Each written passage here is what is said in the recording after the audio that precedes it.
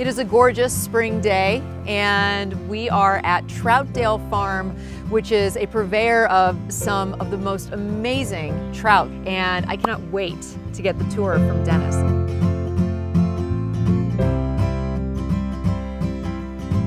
So one of the best ways to tour a trout farm is start at the source of the water.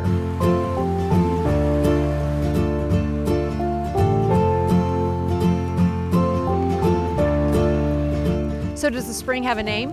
Yes, it has multiple names. It's called the Collins Spring. Another name is the Big Spring at Gravois Mills.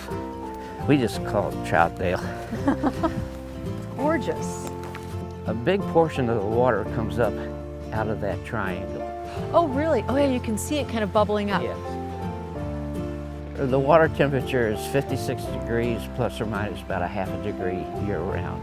And so trout need cold water. Right. They need very fresh water. And they need clean water and a very high oxygen content relative for fish. And so any opportunity that we can get water to splash around, make a waterfall, we try to do that because that oxygenates the water. So how many trout are in these ponds right now? We're probably in excess of 100,000 fish. Seriously? Yes. Oh, wow. Can we go take a look at them? Oh, absolutely. So how do you harvest them? Do you just take a net and grab them? Now what we do is we call it corralling the fish. We use these dividing gates and push the fish up so that they're somewhat crowded. Mm-hmm. And then we have sorting boxes, and it has a ruler in there, and we actually measure each fish individually. If Wow. it's too small, they go over on that side. If they're the right size, then they're collected. And I'll show you how we catch fish. I would love to see it. Okay, so you just dunk down. This is harder than it looks, because they don't really want to be caught, do they? No.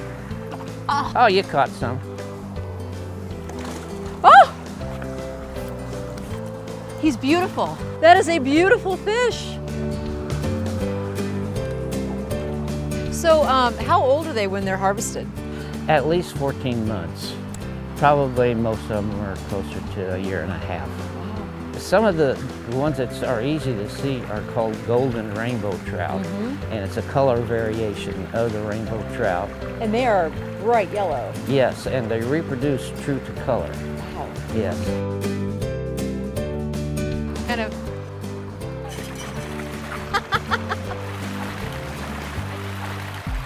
So now I'm standing here with Merritt, and this is where all of the trout, once they're harvested, are processed.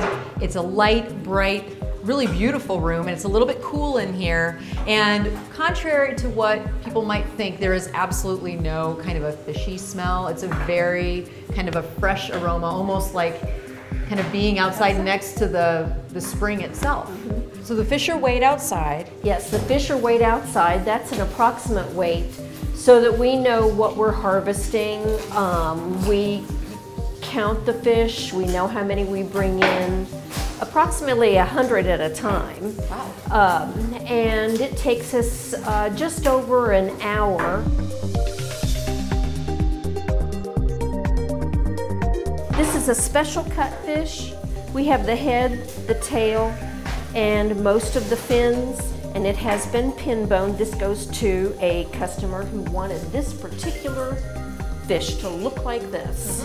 So, I mean, you're sending these to some of the best restaurants in Missouri. Well, we like to think so. We have to give all the kudos to the chefs because they have the job of creating something unique.